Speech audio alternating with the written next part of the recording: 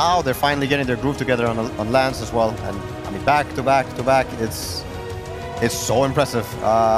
It takes a good Dota mind. It takes talent. It takes dedication. It takes hard work. So yeah, I want to say they looks like they have the whole package. They really do. I mean, Liquid, they gave it their all, really. And as you say, they got that one win.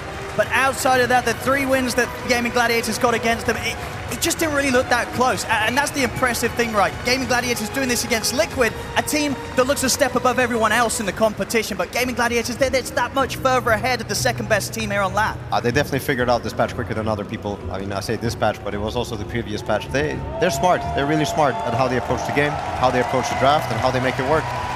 And they really are an incredible team, and one that you can only imagine is going to continue to just roll.